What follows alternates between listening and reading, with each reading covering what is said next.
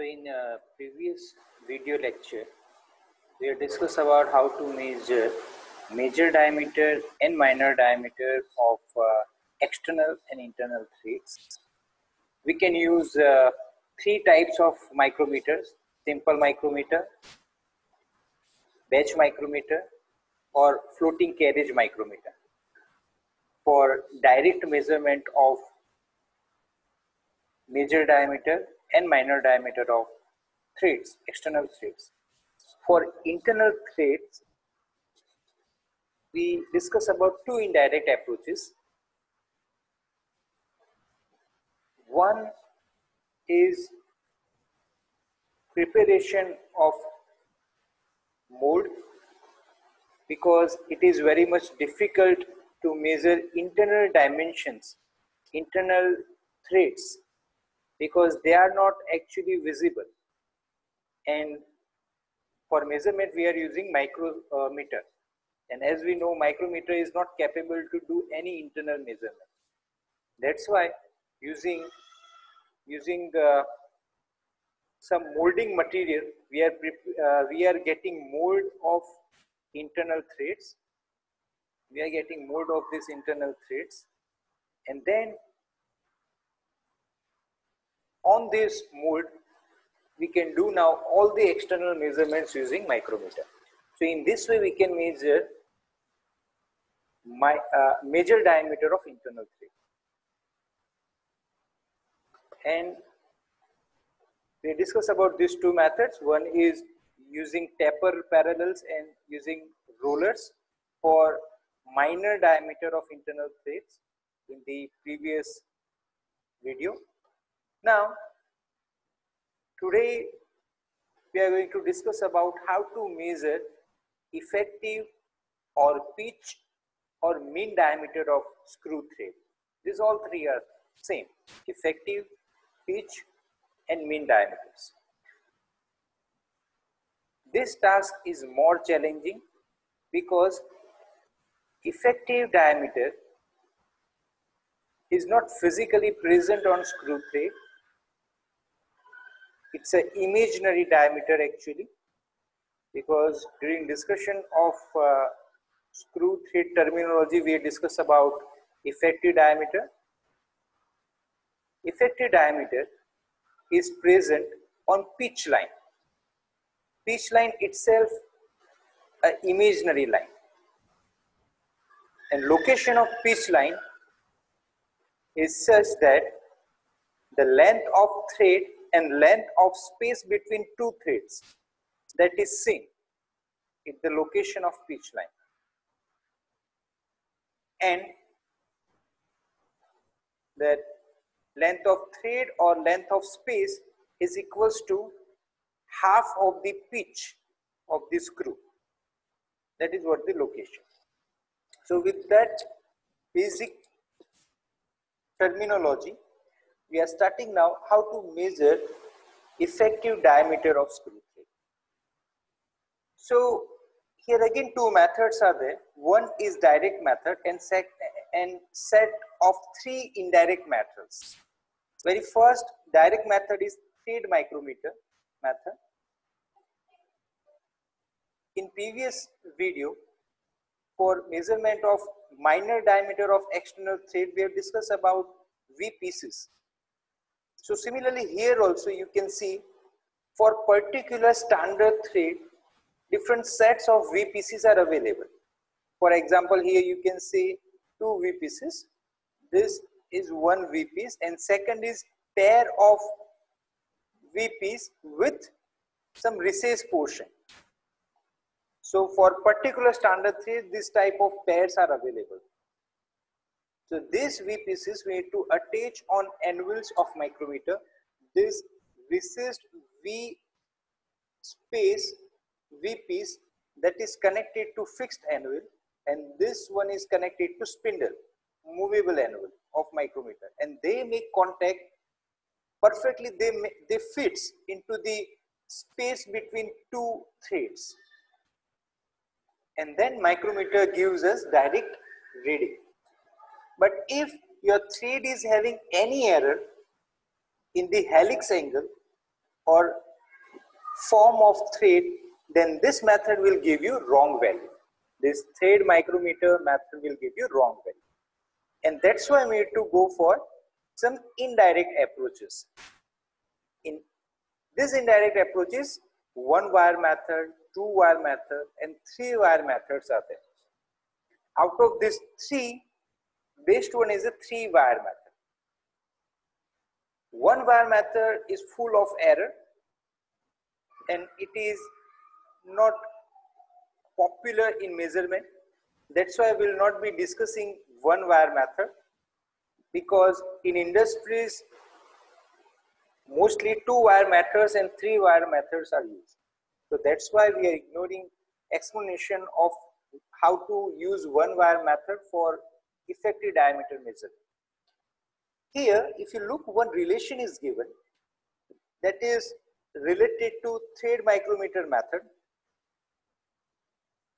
If you are doing measurement by this type of pair of V pieces, then that reading should match with this equation reading.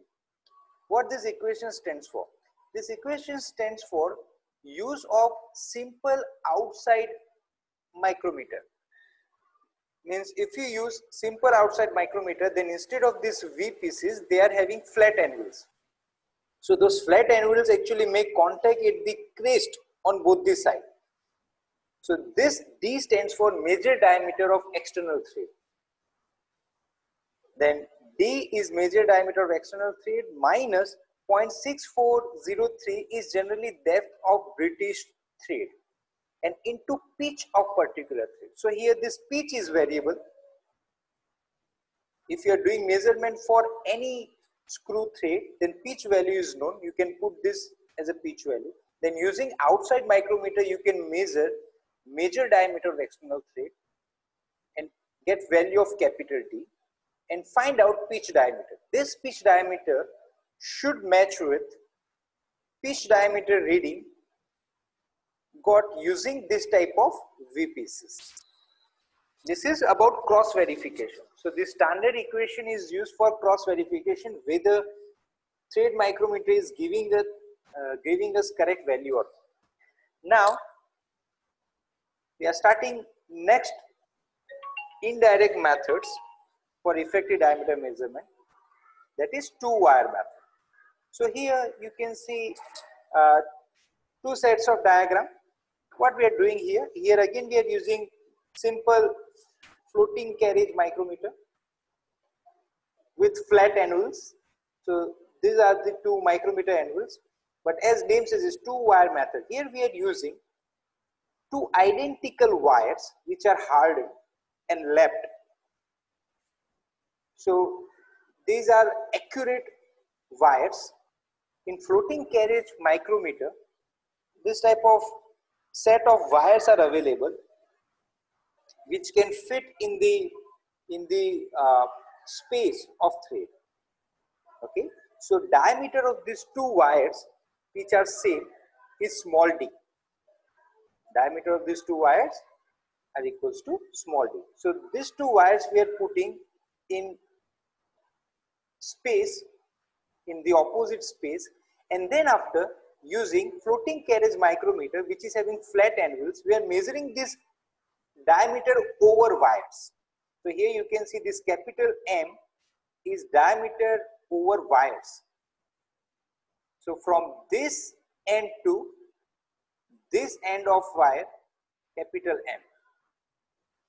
Okay, and here you can see this capital E stands for pitch diameter or effective diameter, or we can say mean diameter, E. So this is your pitch line on both these sides. Now what we are doing, if you see this second diagram, then this second diagram is the close view of this much of portion only. It's a close view of this much of portion. So that is shown here. So this circle stands for one wire diameter. So same circle is represented here. So this circle stands for wire of diameter small d.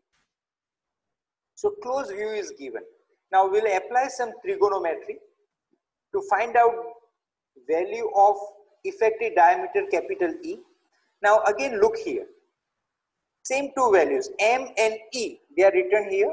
Diameter M. So from this end to opposite end, which is not indicated in this close view, but actually it's a diameter over wire. Capital M is diameter over both the wires. So these two arrows, they are indicating continuous dimensioning. This end is not indicated. This end is not indicated in this second image, which is representing close view of one wire only. Okay. So this capital M. Now this line BC stands for pitch line, which is indicated here by chain line. So this line BC is indicating pitch line, and this point B and C are intersecting point between pitch line and two flanks of thread. Then length BC is equals to how much? As I told you, space length and thread length on pitch line is equals to half the pitch.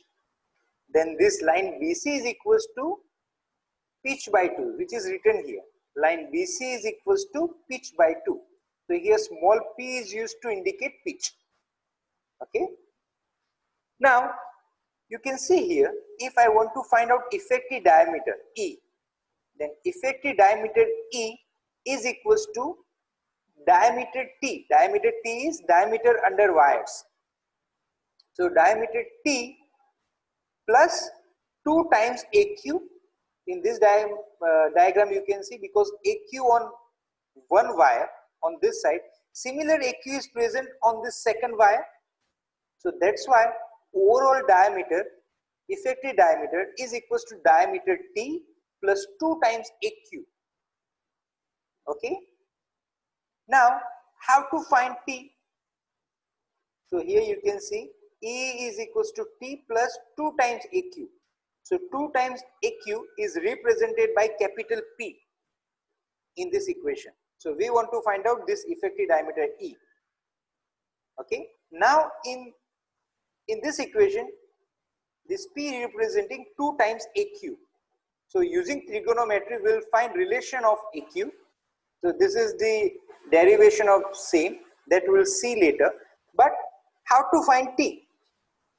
Then T is equals to, actually if you look this T, then T is equals to M overall diameter over wire minus 1 time diameter of wire small d on one side. Similarly, this second wire is also having same diameter d on the other side.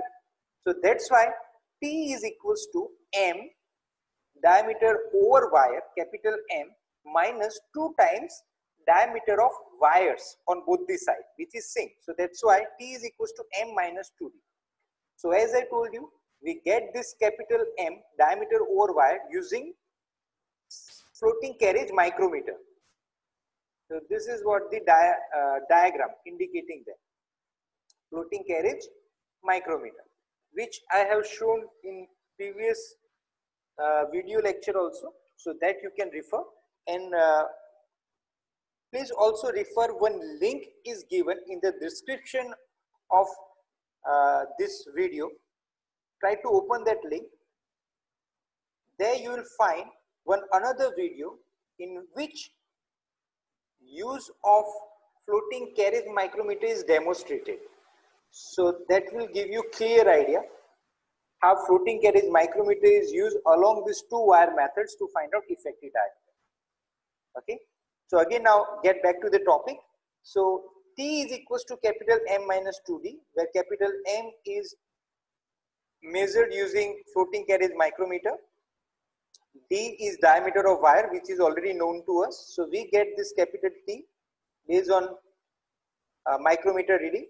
Then after, effective diameter E is equals to T plus P as per this diagram.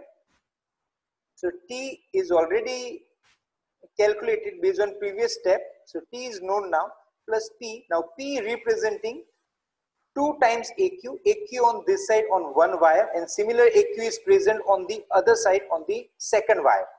So actually this T is representing 2 times AQ, because 1 time AQ is only radius.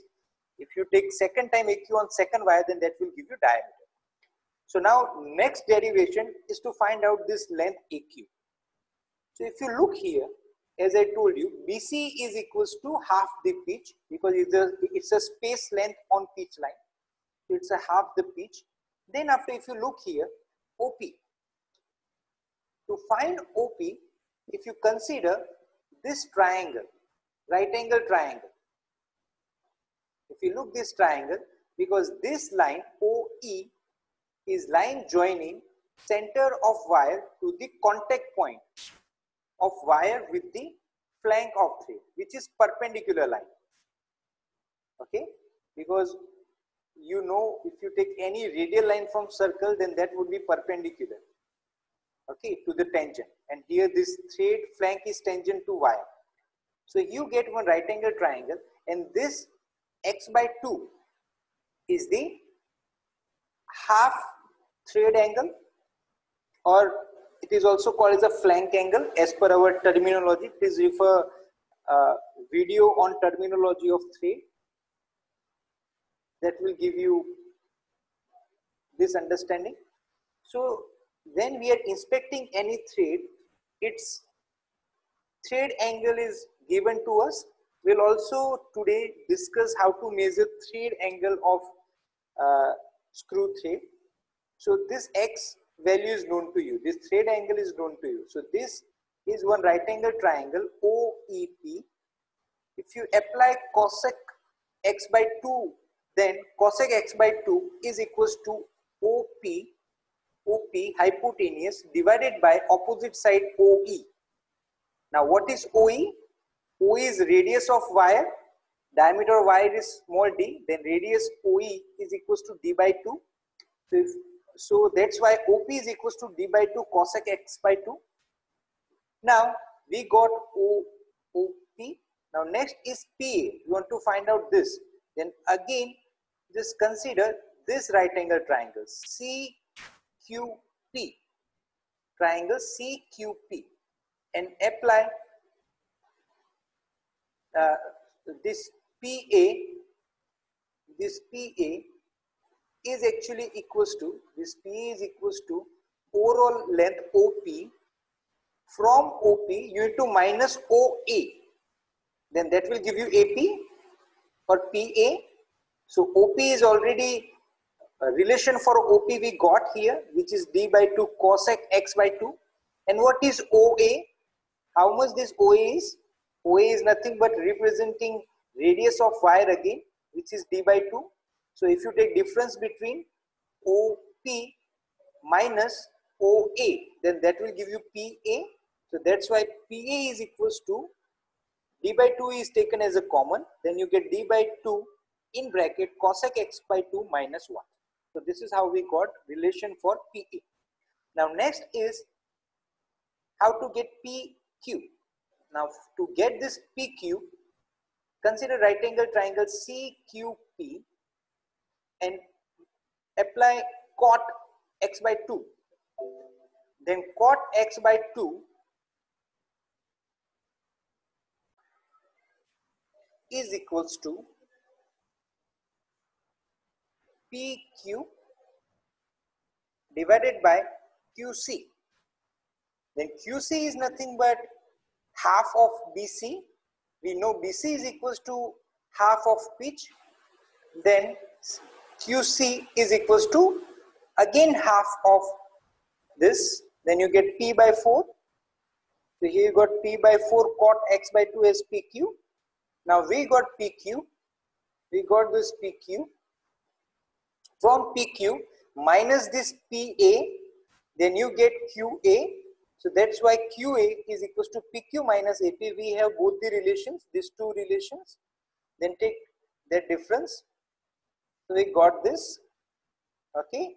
So we got AQ now, but actual P is twice the AQ. So that's why P is equals to 2 times AQ. We have AQ relation, just multiply by 2. Then here instead of 4, now you will get P by 2 cot x by 2 minus 2 to cancel out, then d cosec x by 2 minus 1. So this is how we got this p. Okay, because now p is depending on what?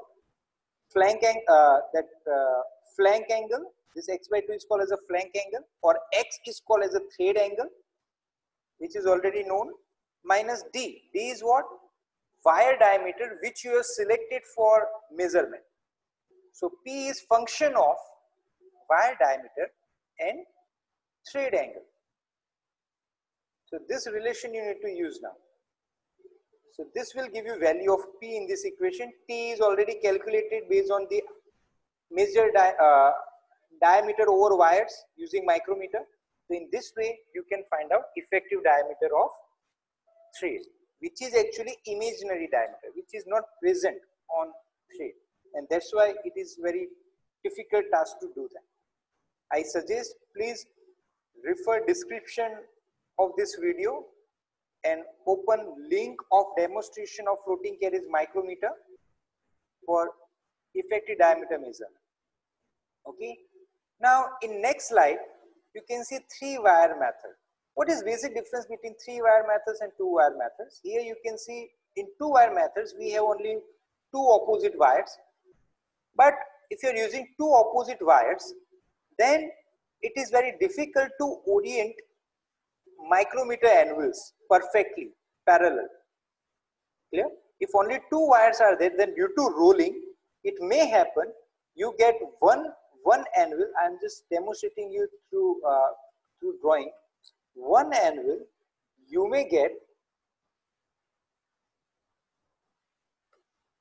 the face of one anvil you may get like this, and similarly the other face you may get like this.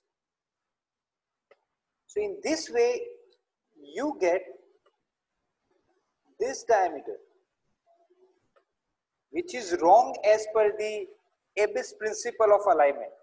So for proper alignment, what we are doing, we are providing here another wire of same diameter. So instead of 2 sets of wire, now you are having 3 sets of wire. All 3 are having same diameter. So due to this third wire, means second wire on the same side, this anvil of micrometer that will be properly aligned, and you get only dimension. You get dimension like this only, perfectly perpendicular dimension, this red line, not this maroon line. Clear? So that is what the benefit of this 3-wire method. Otherwise derivation is same as this. In reference book and textbook some different derivation is given, but no need to refer it, because anyway you will be getting this type of arrangement on wires. So that's why you need not to refer separate derivation for 3-wire method. And now here's the same arrangement is indicated. Look here. These are the two anvils, flat anvils of floating carriage micrometer. This is your thread whose pitch diameter you want to measure, and these are the 3 wires. 2 wires on one side and 1 wire on the other side. And this reading which you are getting using micrometer, that is this capital M. This capital M you get using floating carriage micrometer. And after getting M, you find first of all capital T, which is equals to M minus 2 times D.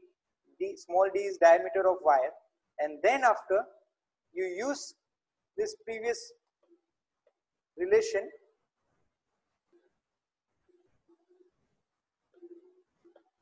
If you look here, you get T. After T you use this relation T plus P. T is already known from this equation, and P is equals to this equation, where D is diameter of wire, which you have used here, which is already known to you. So in this way you can find out effective diameter of any screw thread using floating carriage micrometer and 3 wires. Okay. So this is about how to find out effective diameter. These are the indirect methods. Now, best wire size. See, so far we have talked about to take any wire, but here 3 different cases are indicated. for same thread, profile, you see if diameter of wire is large, then that is make contact somewhere here. This line indicating pitch line. So if you are using large wire diameter, then they are making contact, that wire making contact on the flank of thread above pitch line. If you are using less diameter of wire, then the wire making contact with the flank of thread below pitch line. And if you are using based wire, then that is making contact at pitch line. If you look, these are the contact points between wire and flanks of thread. Then these two contact points, they are exactly on pitch line. You get this. If you, now I'm just showing you what is the variation if you use based wire size. Means based wire size is a wire size which if you use, then contact points will be exactly on the pitch line. If you do that, then see in the previous equation, see these are the contact points. When wire diameter is large, then this D and E are the contact points which are above pitch line. But if you use based wire size, then this D and E overlap on B and C, because B and C that indicates pitch line location. So as per based wire size of wire is such that contact between wire and flanks of thread that is made exactly on pitch line. So you get D is overlap on B and E is overlap on C. If it happens, then means what?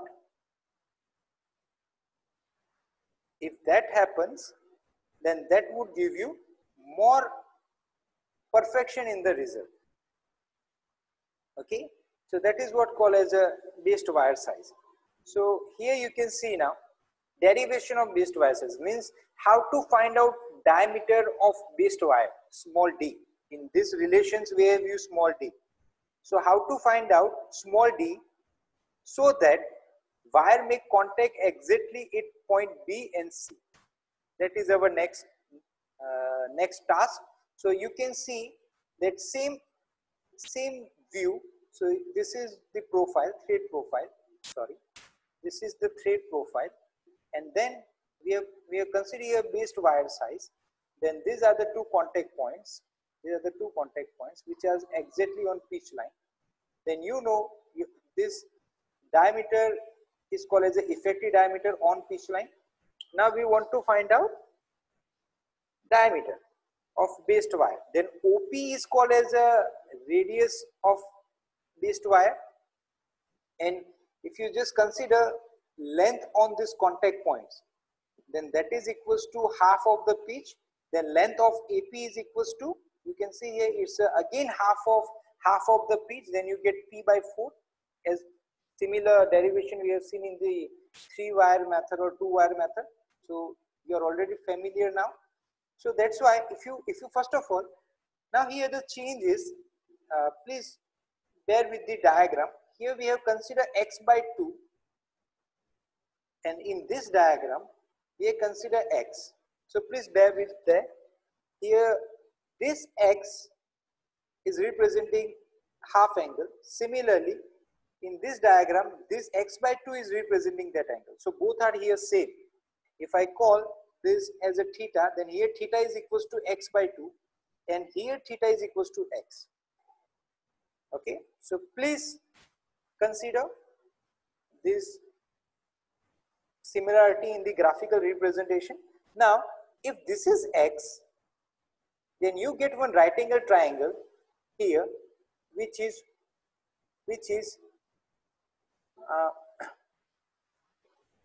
OP to this end. Let us call this end as a O dash.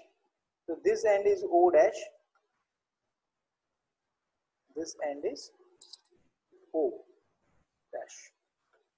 Okay. So if you consider one right angle triangle OP O dash, then this angle is x, which is flank angle. In previous diagram, flank angle was given as x by 2.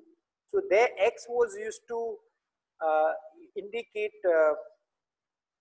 thread angle. Here X is used to indicate flank angle or half of the thread angle. Yeah. So here now, if this is X, then what is this angle? This would be 90 minus X as per the law of right angle triangle, because this is 90, this is X, then remaining angle is 19 minus X. So this angle is 19 minus X. Now just consider one another triangle, one another right angle triangle, which is OAP, which is OAP, which is written here, OAP. So then sine POA, this angle, sine POA is equals to AP, opposite side divided by hypotenuse OP. So that is what written here, AP divided by OP. So sine 90 minus X is equals to AP divided by OP. Then OP is equals to AP divided by sine 90 minus X. Now what is AP? AP is written here, it is P by 4, where small p is pitch of thread. So that is here AP divided by, now sine 90 minus X is converted into cos X. So AP sec X is equals to OP. Now what is, sorry, this AP is the projected length. Now here since AP is equals to,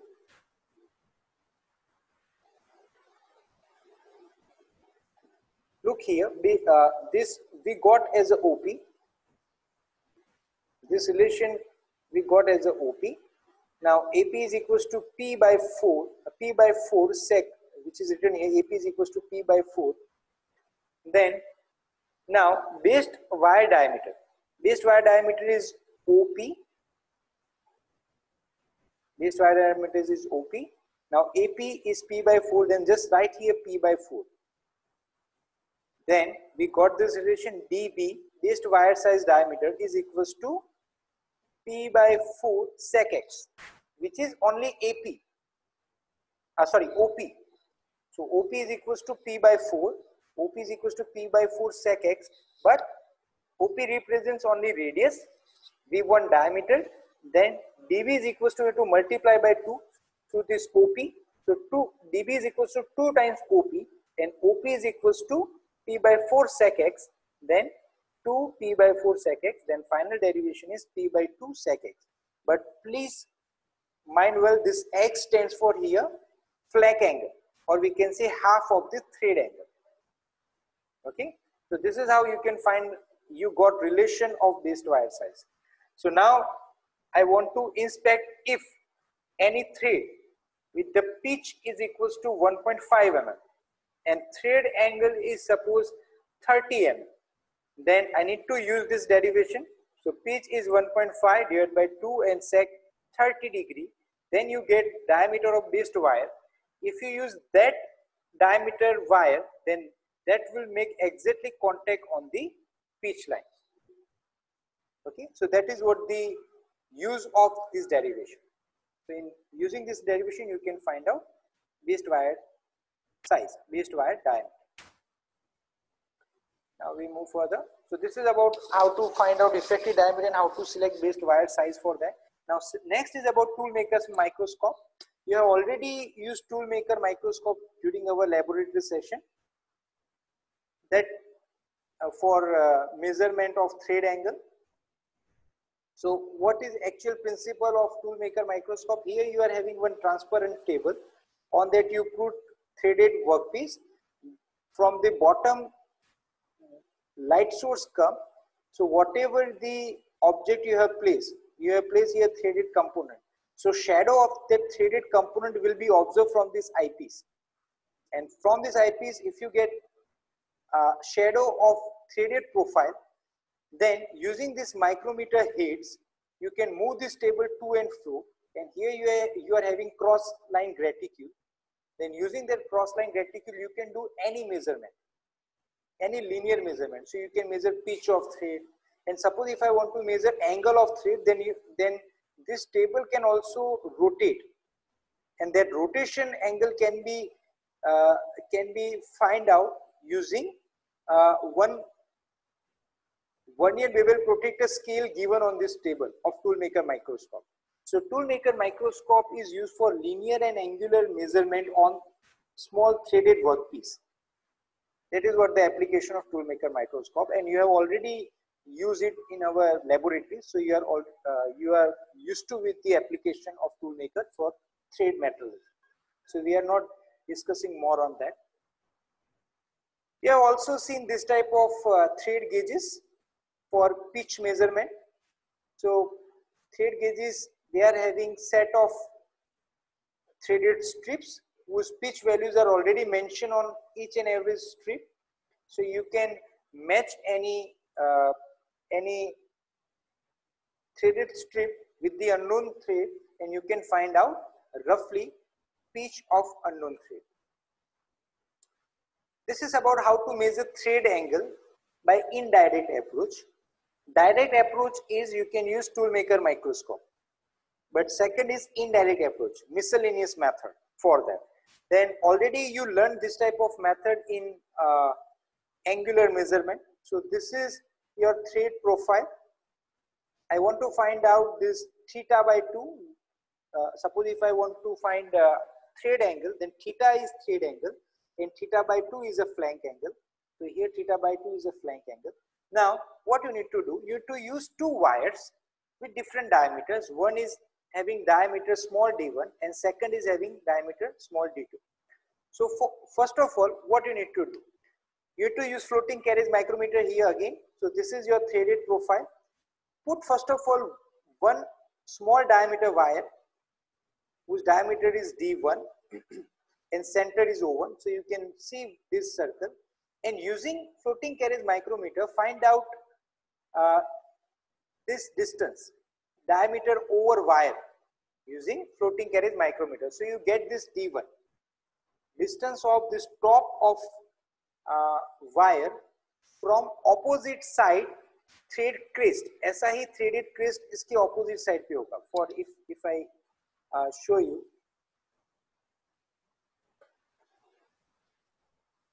suppose this is your threaded profile. Similar threaded profile you may get on the other side. Then you put only one wire on this side, and then after you use micrometer anvils, one micrometer anvil on this side and second micrometer anvil that make contact on the crest. It is this wrong placement. So second anvil will be making contact on crest like this. So these are these rectangles are indicating micrometer anvils, and this circle is indicating wire diameter d1. Okay, so in this way you get d. So here what is d? This distance is d, d1, capital D1. So we got this d1 like this. Now what we do, we replace this small d1 wire with another wire with diameter d2, and we do again same, we find out d2. So we got these two dimensions over wire, dimension over wire using micrometer. So this capital D1 and capital D2 is known to you. This small d2 and small d1, they are the wire diameters. They are also known to you because you have used it for measurement. Now if you look here, you get one right angle triangle here. Right angle triangle, how right angle triangle? If you just consider O2 is the center of large wire. Then if you draw a line which is connecting O2 with the contact point, then you get this line. Similar line you can imagine if you draw from O1 center to the contact point like this. See here. Let me show you this line. So this both the lines, they are parallel to each other. This O2 line, this line from O2, this line is parallel to this line. Then how much this let me write, let me give text to this point, which is capital A, suppose. So this point is capital A, this point is capital A. Then O2 to A is how much? That is equals to this diameter D1. If you minus this D1, half of the D1 from this, which is half of D2, then D2 by 2 minus D1 by 2 is equals to O2 to A. Now apply sine theta by 2 is equals to O2 to A divided by this hypotenuse, which is center distance between two wires, O2 to O1. Now how much O2 to O1? If you just find out distance of center O2 from this angle,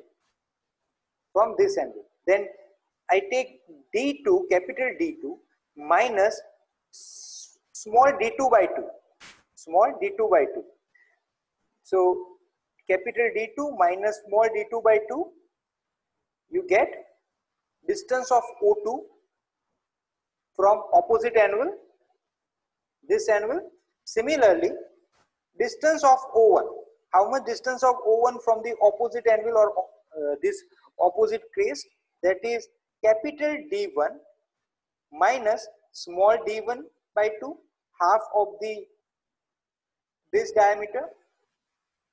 Clear?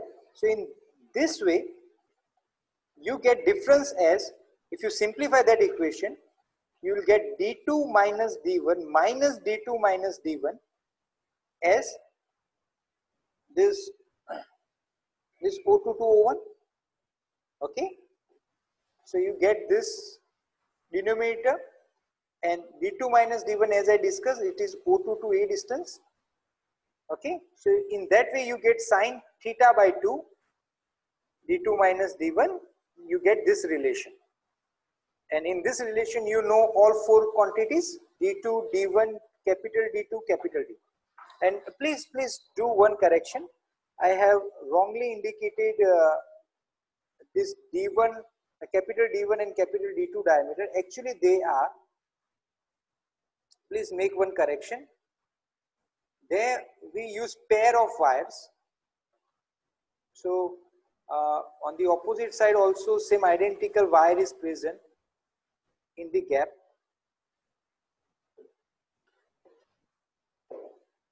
So this is the wire and you are having one another angle. So setup is like this, and that's why here we are considering D1, D2 and diameter D2. So this is how we got this relation. Okay? So actual D1 and D2, they are this diameter over wires. We are using two wires, not one wire. Okay, so in this way you can find out thread angle using indirect approach. But as I told you, if you are using tool maker microscope, then you need not to use this indirect approach. Okay, so that's it from thread metrology. We have discussed about how to measure thread angle, how to measure pitch using tool maker microscope. You have already measured thread angle and pitch length in laboratory session using tool maker microscope. We have also discussed about methods to measure major diameter, minor diameter and effective diameter of internal as well as external thread. So here we are ending this lecture series on thread metrology.